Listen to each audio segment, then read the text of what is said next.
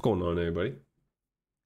I'll take a look here at what happened today, kind of see what kind of price movement we had, and share the trade that we ended up taking this morning to capitalize on NFP. Pretty nice trade, actually. So if we start on the 15 quick, we can even go to the hourly. You'll see that we didn't really get much movement, right? Hide all this.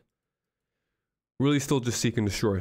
We spoke about how once we clear that daily high, so we've cleared once again a daily liquidity point here, we expect a consolidation, and that's really what we've been getting. Right? So we make a high, we make a low, higher high, lower low, higher high, lower low. Now we've made a higher high. Wouldn't be surprised to see price try to make a lower low sometime next week.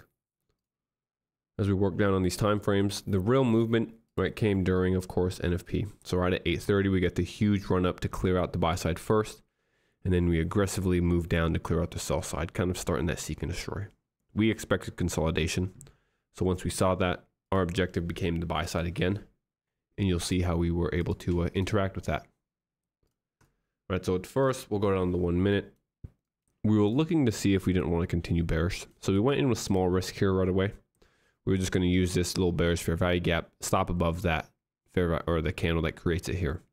As we push right up and through that, we understand, okay, we're off sides, right? We understand that we're going to start reaching for that buy side liquidity now. So after that, we go ahead and get long. Our first long entry comes on this candle. We get out here as price retrades into that inversion now, right? This becomes an inversion, we go long. We're kind of waiting in here, we consolidate a little bit, and then we actually form a little fractalized YouTube setup. Short-term level being cleared here. We then break structure through this high, equal highs. And at the same time, we're leaving the original fair value gap where we entered. So as we do that, we understand that, okay, this low will be protected. So we go back in as soon as this candle taps that fair value gap. It's second time, so we're stacking our position, right? Creating a little larger position. We get in there, price releases, trades back into previous day low, and then we get our first partial here inside of this inefficiency. So we targeted this fair value gap in this swing high, just in case price didn't actually want to get all the way through, right? That's why we ended up getting stopped here in profit, but we're able to actually position ourselves again for the true move. But the first time we were in, we ended up getting stopped in profit because as we create now another little short-term high, we're just trying to run down equity. So we run this high real quick. Once we kind of run this high, we jam our stop below these lows. And then you see we get stopped out here on this candle. Ultimately, fully stopped out as price dips under below this. So we get stopped in profit just on that low wick, which is unfortunate. Price then reverses for us. Right, kind of did the same thing that we did here. We were going to say, well, we created a bearish fair value gap. We're going to go in small risk to see if we want to actually hold that bearish and return into like a new week opening gap. Instead, we push right up and through that fair value gap, creating an inversion. At that point, we understand, okay, we're going to resume our bullish activity. So as we get stopped here, that's when we go kind of full port into the longs. Because at this point, we've cleared sell side. We've bounced off of the previous day low. And now we have this high that becomes our target. We trust that if we're going to blast right through this bearish fair value gap, buy side becomes the objective. So for us, we get long here, catching the low of that, which was beautiful. All right, so we get the swing low entry, low ticking both of these candles. And then from there, it's really just all buy side delivery. So satisfying to get these kind of trades. As we run down some highs, we start to partial. So we get entered here. We take our first partial at about 9 handles here at this little buy side area. Right, we create a high, we retrace. As we run that high, we take our first partial. Second partial becomes new day opening gap high here. You see where that's where we take our second partial.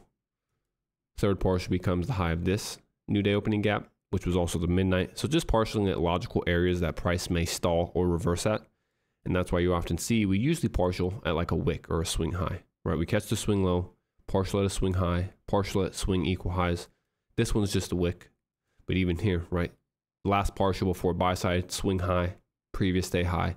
And then we end up actually catching high of that AM session, which was just real beautiful. We ended up running it later in the afternoon, but we catch the swing high of that whole leg, low to high, which was real satisfying to see. Once we get out at that high, we only had one more contract. We were going to see if we didn't just want to continue to run. So maybe we were going to do like standard projections. We were using our stop. This point is kind of our other, right, partially mechanic since we only had one contract on. So as we trade back below this candle here, that's when we get tagged out. Right, we're trailing our stops from our original entry. We go like this, just using the inversion. So we entered like this to target up here, right? Of course, with partials along the way. And now as we continue to deliver into that, we're moving our stop here, then we move it here, then here. And once we created this huge up leg and delivered into that buy side, we put our stop right below this candle here. As you see, this candle stabs right through that and we end up getting stopped out.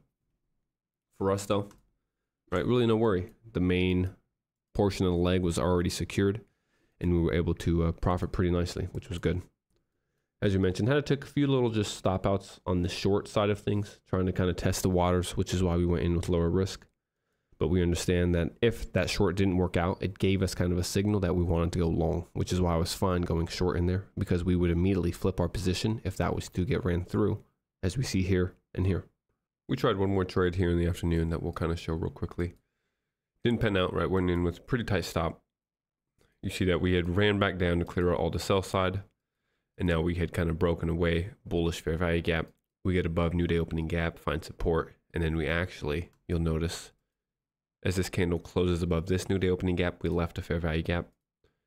So we were just going to go ahead and try to use that paired with the down close candle, stop right underneath that to try to target. Right, really we had kind of a low hanging fruit. We were going to partial here and then target at this fair value gap.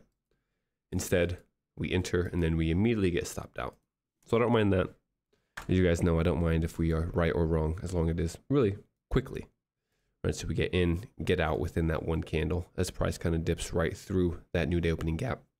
And then ultimately, you'll see that we do get under it and we deliver into this little swing low as we have close out the market here for the week. So overall, NFP gave some pretty nice delivery. And yeah, just wanted to hop on here and give a little recap of what happened before the executions go away at the end of the day. Yeah, I hope you guys found that one helpful. Going into next week, as we mentioned, we might see if we can't continue this little seek and destroy and maybe return into this daily fair value gap. Notice we have a lot of new week opening gaps here, so wouldn't be surprised to see price reach into that. Yeah, wouldn't be surprised to see that potentially returning lower into some sell side objectives, especially because we have cleared buy side now again as well. So we'll look for that going forward, but we'll meet up again on Tuesday. Until then, have a good weekend, everybody. Take care.